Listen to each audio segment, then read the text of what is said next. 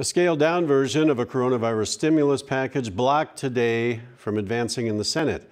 Before the vote, Senate leaders providing perspective about the inability to find common ground. CARES Act and get more help out the door to American families. Democrats have blocked us at every turn.